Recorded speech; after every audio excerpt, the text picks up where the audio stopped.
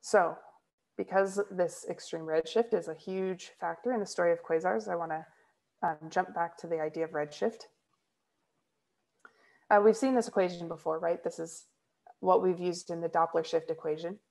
Redshift in general, we denote with the letter Z, and it's just the difference in wavelengths between some unshifted rest wavelength, lambda naught, and a shifted wavelength, which we call lambda prime, divided by the unshifted wavelength.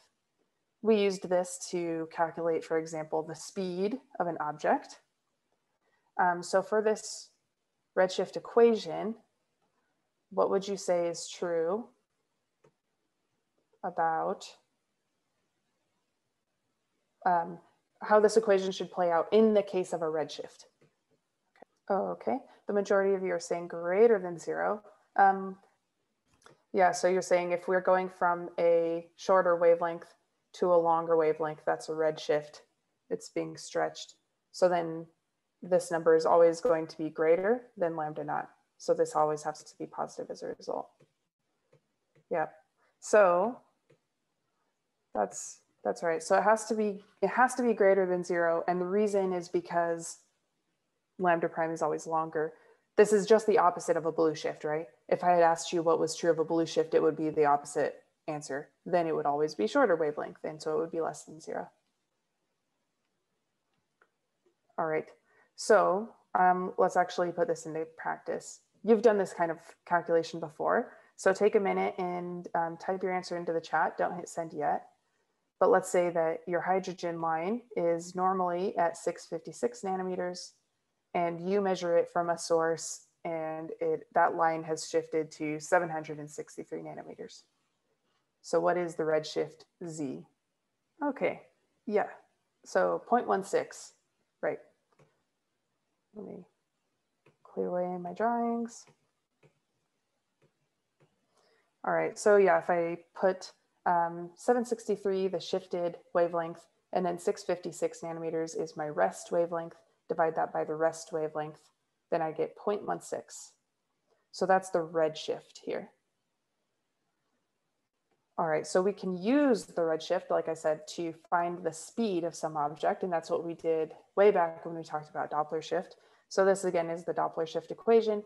This entire piece here inside the parentheses is just our redshift, right? So Doppler shift equation, V is equal to the speed of light times the redshift.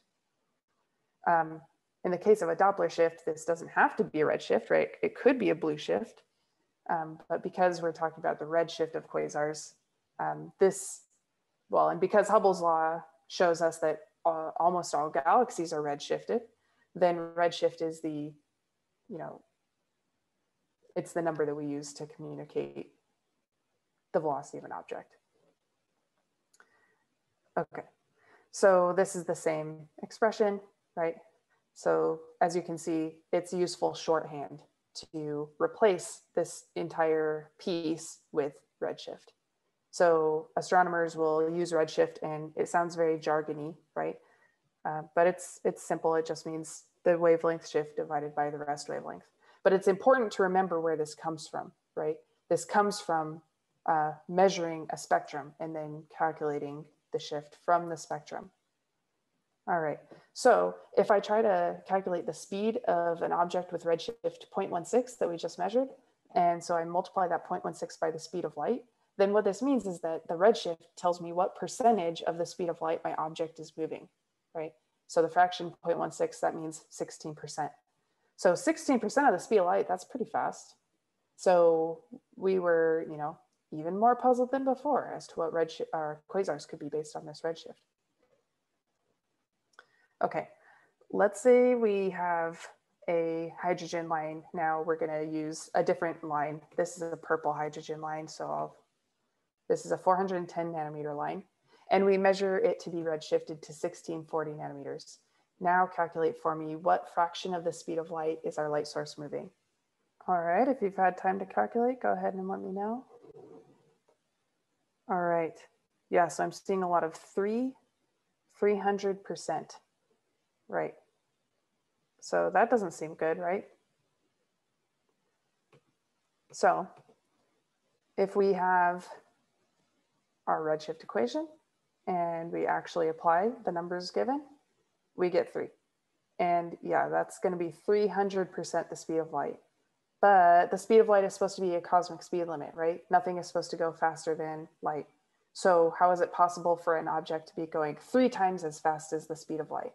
Sometimes if you actually do measure spectra that are highly redshifted, you will end up with this result, a faster than speed of light result. Don't worry, it doesn't mean that the object is actually moving faster than the speed of light. It just means that this idea, this particular equation for Doppler shift only applies at low speeds. So it only applies at redshifts less than about 0.1. And for objects faster than a redshift of about 0.1, this linear relationship we see here in the bottom corner. So here's what I mean here.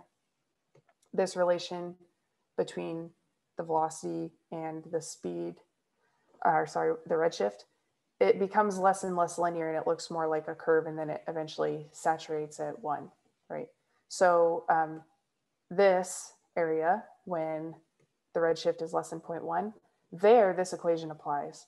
But above, we have to have a different equation that takes into account the effects of relativity.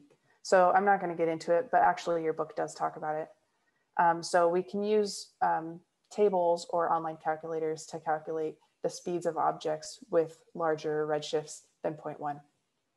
All right, so here's one of those tables. And so here's the redshift in the first column versus the fraction of c, so that's v over c. And these should be the same for redshifts that are low enough that that relationship still makes sense. So here, it's good to 0.025 here. But then it starts to deviate a little bit once we get to about 0.05. And by 0.1, it's deviating more and more. And in fact, the error becomes quite large, you can see, at very high redshift. All right, so here was our redshift of 3 for our object that could be moving at 300 times or 300% the speed of light. But don't worry, it in fact is only moving at 88% the speed of light. That's still pretty fast. But it doesn't violate any rules of physics this way. All right, so I'm not telling you this to try to confuse you, but to try to help you make sense of tables like this that we'll come across.